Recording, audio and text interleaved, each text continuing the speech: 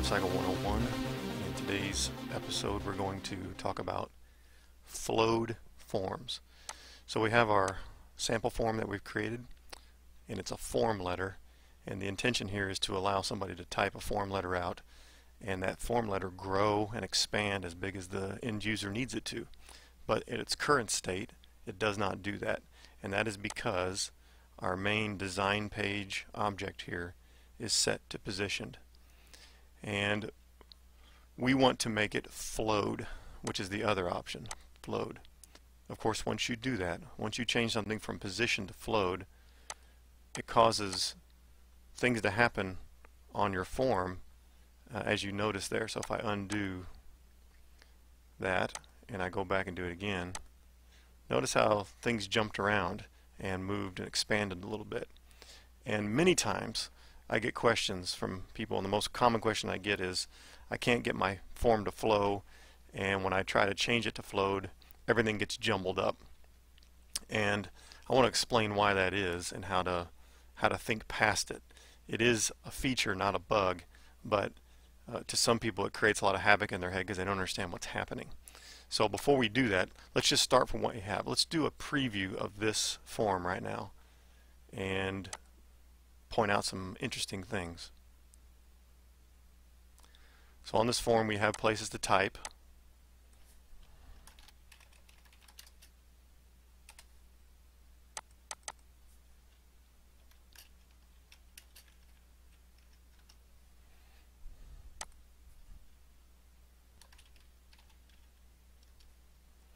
And we have some text in here.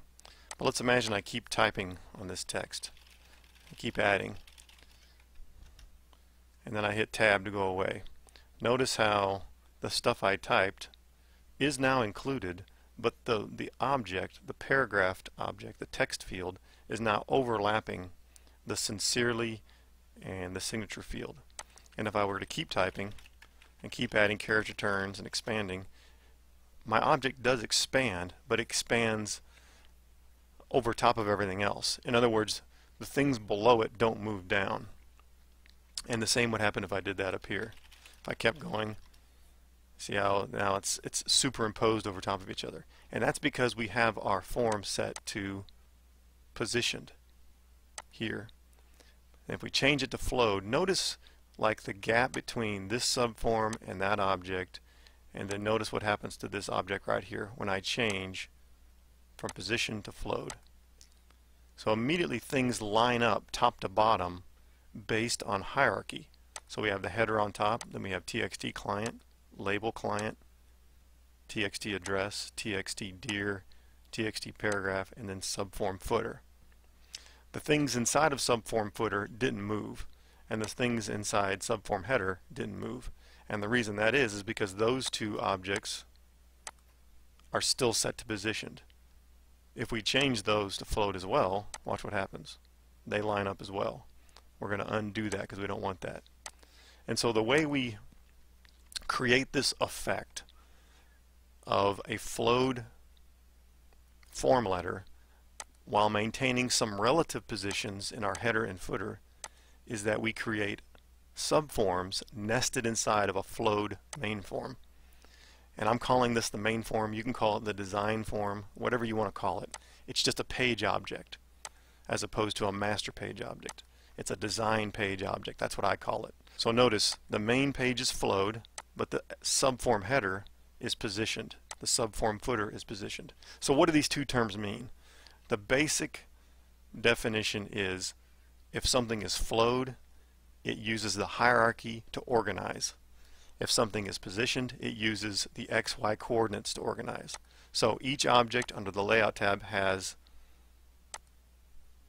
in a position container, has an XY coordinate. But objects outside of a position container, in a flow container, the XY is grayed out and erased. Now if I change the main back to positioned, and I went back to client and looked at the layout, now it has an XY position. So basically flowed means ignore XY positioning and use the hierarchy order top to bottom to decide where objects are placed.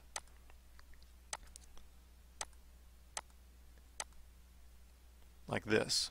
And of course there's a flow direction now setting here, top to bottom. What that means is no matter what the size of the object is, place in hierarchical order, top to bottom. Meaning client is here, then the next item is labeled client, then text address. Even though there's room for LBL client right beside text client. So now flow direction, top to bottom, can be changed though. It can go to Western text, which is just another way of saying left to right. In the West, in Western languages, we read left to right. In the East, languages like Hebrew or Arabic read right to left.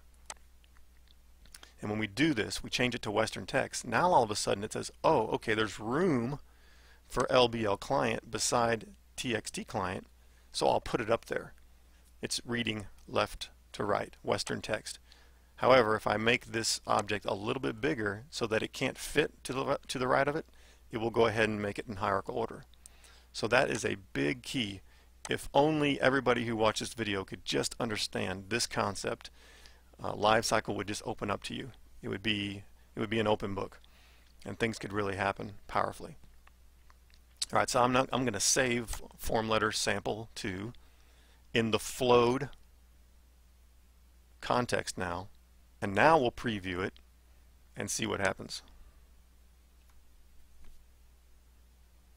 Okay, I'll put my name here. I'll put my address here. I'll just copy this address and paste it for speed. That grew and everything pushed down. I'll say, dear YouTuber. And then now I'll just take some of this and copy and paste it again just to create more text. And voila. Everything pushes down. Everything flows. And that's the real power of dynamic forms. If you can't harness this, then you might as well just use Adobe Acrobat fillable forms that are static. Dynamic means as need be, the form changes. It grows, it shrinks. So let's take away some of the text and back up. Now, sincerely, after we hit tab, we'll move back up. It grows and shrinks based on need. This is the power of Adobe LiveCycle. And if you're not using this feature, Adobe LiveCycle really isn't a necessary tool for you. This is the feature of this tool that makes things makes this software worthwhile. So now let's talk about a few things that are happening just so you understand. Expand to fit and allow multiple lines. Remember this from the last video, TXT paragraph. We had checked this box, allow multiple lines, and we had checked this box under height, expand to fit. If we don't do that, if we take that off, this text field now is allowed multiple lines like you see, but if somebody starts to type more under that word laborum, it won't grow anymore. It won't expand. The text will still be there, but it won't expand. Let me demonstrate.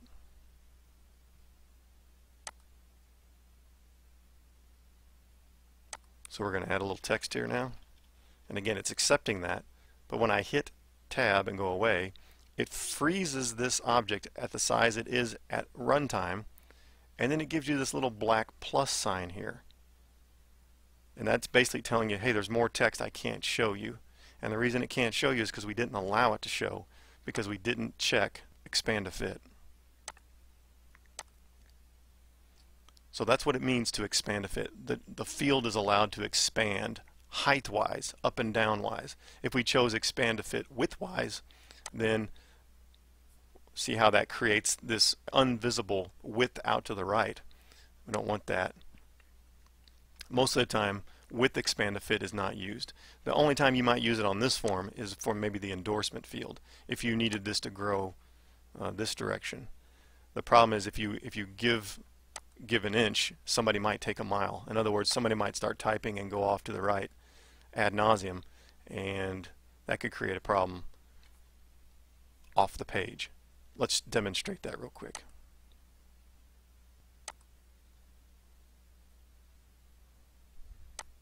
So I'm just going to take some of this text and paste it in here to save myself from typing. So see how now the field has expanded off the right side of the page. And so you have to be careful in positioned subforms with the width expand to fit, because the width is a limited fixed thing in the master page, so it can't go any wider, whereas the height is not fixed. It can go all day down. And so in this, if you wanted people to type all day, you could create the width of the whole entire subform and then say expand to fit. Again, this is not a good example because we're in a position subform here. It would be better to drag this out of the position subform like so, put it on the main page at the bottom underneath the subform, and then take the subform and make it a little smaller. And so now your endorsement field could go on forever, up and down, if we chose height there and allow multiple lines there. Alright, so I hope this helps. If you need to rewatch this video a number of times to get the concept or ask questions, please do, because this concept is very important. Without understanding this concept, you cannot make good dynamic forms. Alright, in the next video we'll get into some things like tables inside of growing forms like this, expanding tables, and then move into some more advanced features and ways to make this, to leverage this kind of thing.